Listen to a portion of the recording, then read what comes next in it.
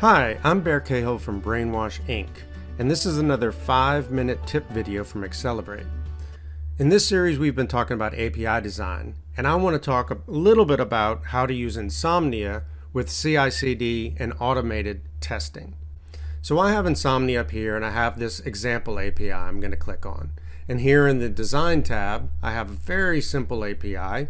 This uses my JSON server pointing to my GitHub repository, which has my db.json file representing my data. If you aren't familiar with that, you can look at our last video on the my JSON server. In the debug tab, I can send this request and see the response. With the control key selected, I can repeat this on an interval. That can be helpful for testing as well.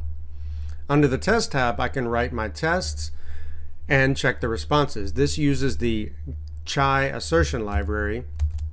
You can find out more information on that at chai.js.com. And I can run these tests and check whether they pass or fail. This just checks to make sure it gets a 200 response. But I might want to run this from a command line so I can kind of automate it. And that's no problem if you get the command line interface for Insomnia. You can install that from here and that URL. Once you have that installed, you can run it from the command line with inso run test. It'll ask you what API and what tests you want to run. I'm going to run these inso tests for the my API, and it asks for the environment. We only have one, so I just hit return, and it's going to run these tests. Now that I know these names and these unique IDs, I can just type that out. I've pasted it here and run the tests without any interaction. So I could put this in a script, run it on a time interval, or what have you. But what would be really great is if this would run on a server every time I committed the code. And that's no problem. There's a set of instructions here on how to do that with GitHub Actions and an example workflow. So we're going to do this right now in a GitHub repository.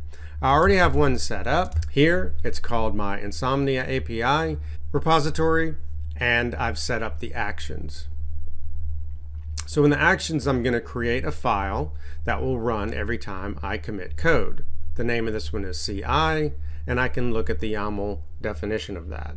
So whenever there's a push, it's going to check out my code, it's going to set up the environment, and it's going to run the various commands. It's going to lint my spec, it's going to run the test, generate configuration, all based on those same IDs and or names that I've given the pieces of my API spec. So all I have to do is put my Open API spec from Insomnia in this repository, and whenever I commit the code, which I do here, I've already set up the environment, I commit this code. Now that I've done the commit, I can do the push. We can go back to my repository and see if the action got started. And there it is running the test now, and I can look at the details of this test. So anytime code is committed to this repository, it will run all of my tests. And there I can see that the job succeeded in 13 seconds. It's very helpful, very easy to set up.